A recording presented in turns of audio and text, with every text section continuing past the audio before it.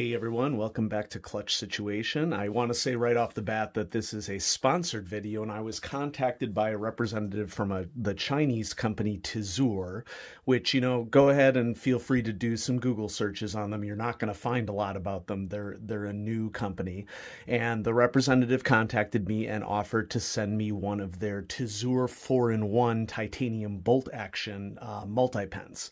And it's right here. I'm going to review it on the channel today and give you my thoughts on it. And hopefully it'll be something that some of you will gain interest in, especially maybe if you're in the EDC crowd too. The listing on Amazon, this is sold at Amazon, listed as an EDC pen, and yeah, technically, we'll talk a little bit about its functionality as we go along. And so here's the pen. It is made out of titanium, and it is a multi-pen, but it's not a multi-pen that has the cartridges for the different styles already in the body of the pen. So right now I have the pencil cartridge inside the pen, and I have a pen cartridge over here.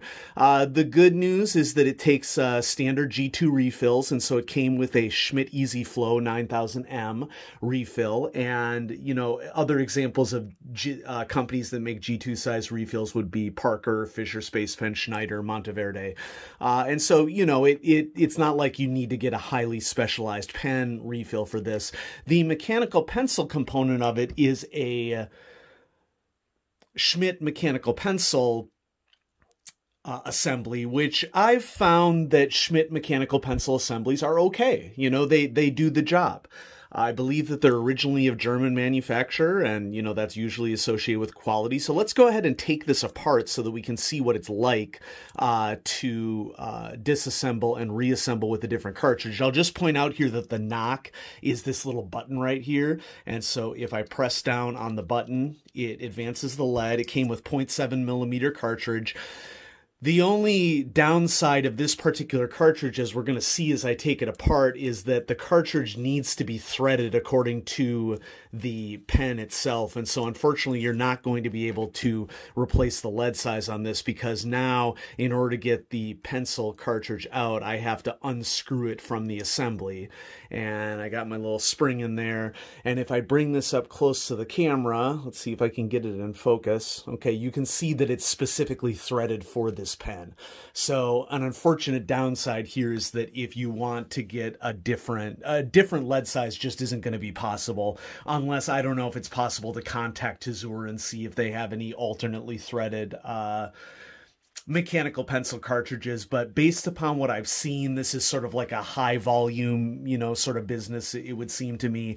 And so I really doubt that you'd be able to get any different lead sizes unless they choose to expand. Now, the pen cartridge, of course, is a lot easier to seed because you just take a spring, and it comes with an extra spring in case you lose one. But, these are pretty standard springs that tend to come in pens that have G2 cartridges. So even if you were to lose both springs, I don't think that it would be a big deal. By the way, I'd also like to point out here that there is an O-ring, a little O-ring in here that seals it up.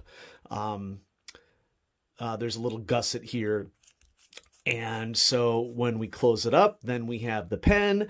And I would argue that both the pencil and the pen obviously is pocket safe in that if I retract back here, it retracts back into the pen, and you can go either left or right depending upon what your preference is on the top of the pen here.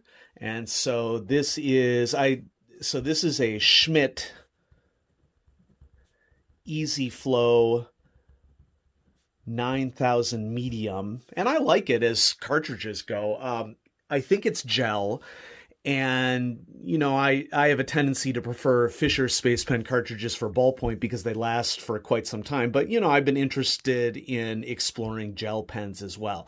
Now, in terms of other features of the pen, we have a very sturdy pocket clip here that is also made out of the same material, titanium, so that isn't going to go anywhere. What makes this an EDC pen, I think, and especially what makes it 4-in-1, because you may be wondering, okay, we got pen, we got pencil, that's two. Where are our other two features here? Well, one feature that we have here is that there's a little glass breaking nub on the end, made out of metal, like sort of like a ball bearing. And so, you know, the standard idea here, and I'm not going to do this, I'm not going to do a glass breaking thing for y'all. Okay, if you came here to see me break glass, that's not happening, because I just don't need to do it. Okay, that's not this is not that kind of channel. Okay, I try to hit the EDC market, but I'm going to draw the line at breaking glass. Okay, but you know, if you're ever trapped in a car, a glass breaking device is, and like this is your window, you jam this against the lower corner of the window and it's supposed to break the glass. I think for something like this, I mean, this is sturdy, this is made out of titanium, but I would be concerned personally that I would still cut the edge of my hand on glass if I were smashing glass with this. And, you know, yeah, I suppose you could, you know, try it out and see how likely you are to injure yourself on that. I think that the fourth option that they're going here, based upon the Amazon entry, is that this is also keyworded for spinner toys. And so you also got this little spinny element at the end, which, you know, I could see some of you really enjoying this. You know, you can spin it as you're, and, you know, it doesn't make too much noise. And so that's likely the fourth aspect of this. And so there we go. Tisur 4-in-1 DP1 titanium bolt action. What do I like about it? What do I dislike about it? Well, before we rate it, let's go ahead and go through the strengths. And I'm going to get the pen cartridge here out of the way. And we'll think about, you know, what works and what doesn't work. You know, I don't think I need the spring at all for the mechanical pencil component, because it just screws in there. And so we're going to reassemble. So on any Schmidt cartridge, I should probably point out here that you take out this little black plastic piece and you can refill the lead in there, in case anybody is curious as to how that works out. So reassembling the pen. Let's talk about strengths and weaknesses. Let's start with the strengths. Always start with the positive. So our strength, well, I mean, you have quality components here. I've been using this pen for a couple months now. You know I haven't had a lot of videos on the channel, and that probably isn't going to change here, folks, because we're in a really challenging year for education, and I've really had to concentrate on my professional obligations. But we have quality components for the pen. Features, question mark? I mean, it really just depends upon what features you value. You know, if you value a little spinner toy at the end of your pen, and if you value glass breaking at the end of your pen, then, you know, maybe the features are going to be a strength for you. You know, I'll get into the weaknesses. We have a really strong pocket clip. And, you know, I would also go ahead and throw on here that Schmidt components are generally nice components. And, you know, they're not necessarily anything that I write home about. It's textured up here on the grip, but not down where I hold the pen. So depending upon whether you are holding up high on a writing utensil or down low on a writing utensil, that could influence, you know, how the particular grip on this works for you. I found the action here, the spring-loaded action of the little nub here, to be pretty solid when you have the pen in there. And that, I guess, goes back to the quality components. Let's go back to the weaknesses. Okay, once again, this is all about what you value. And so for me, I don't really care about these extra features. Okay, as a mechanical pencil and pen enthusiast, I'm not really going to find myself in a situation where this pen, I don't think too often, where I'm going to need to break glass. I live in a city, you know, we have a rescue near us. You know, I don't want to jinx myself, never say never, you know, but, and, you know, I'm not really into spinner toys. And so I think in the months that I've used this, I never spun this thing until, for the purposes of this review, I looked at the Amazon entry and noted that this is probably what they're referring to as the fourth part of the 4-in-1.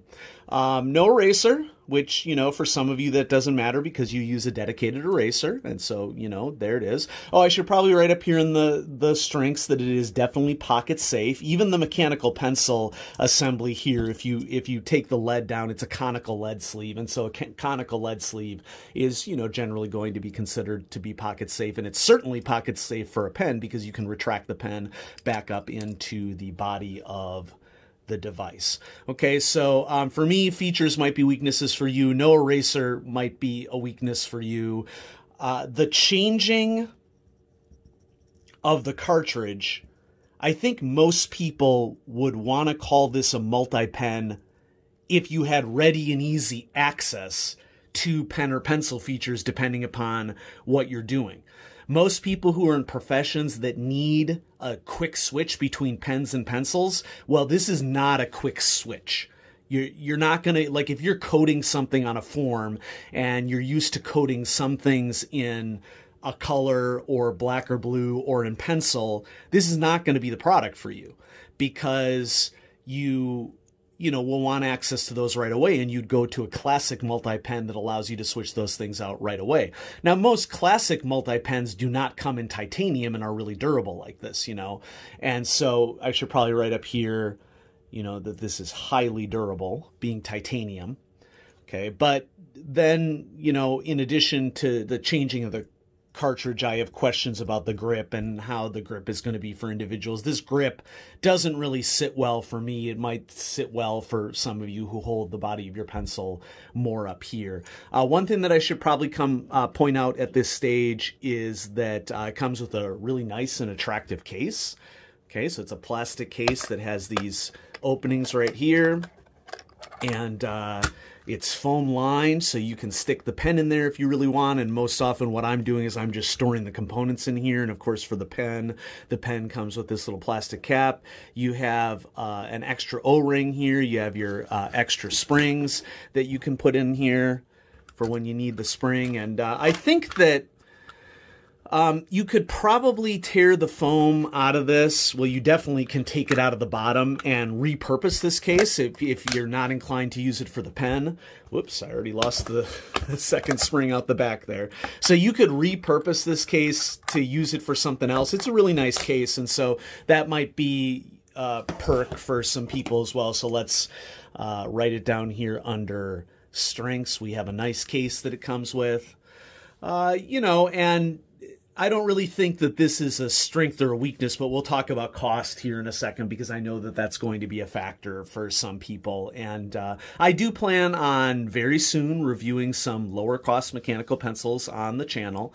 Well, very soon is relative, okay? For my next video is what I mean. And I can't tell you when that's going to be. So, you know, folks, thanks for your patience. I really appreciate it. So let's go ahead and dive right into rating this supposed 4-in-1.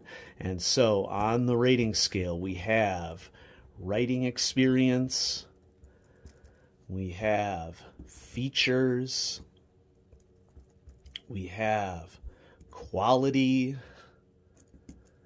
and we have cost. Okay, so writing experience, like I said, I've been using this pen for a couple of months now, and I've enjoyed using it. The grip isn't exactly to my taste, and since you have to end up switching out cartridges and everything, and there isn't any eraser for it, if I know that I only need one particular writing utensil, I'm good to go. So I'm going to go ahead and rate it for a good for writing experience, largely because the grip just isn't to my particular taste, with this patterning up higher on the body of the pencil instead of lower. Features, once again, it depends upon what you value.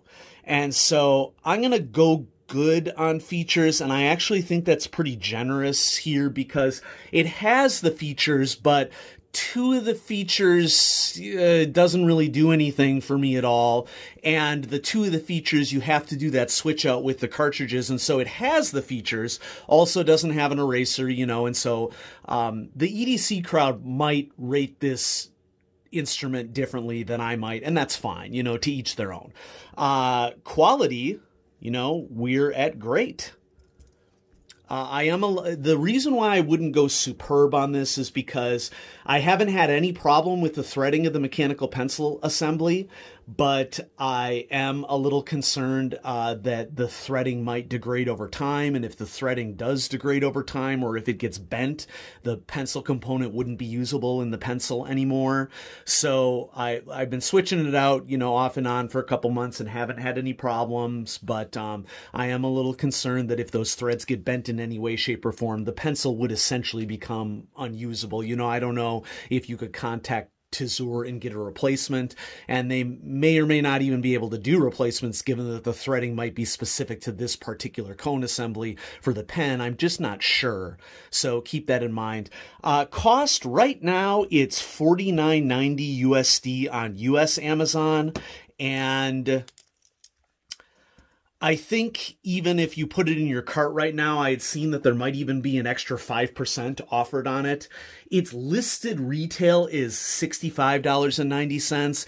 And for a titanium pencil, you know, that's pretty on par, you know? And so, but I would still call this obviously an expensive pen or pencil. This, you know, would be something if you just really need a tank to take to your work or something like that. That's sort of how you would buy, why you might buy into this. And so there it is, the Tisur 4-in-1 DP1 titanium bolt action. I really like it. You know, I certainly don't regret being sent it.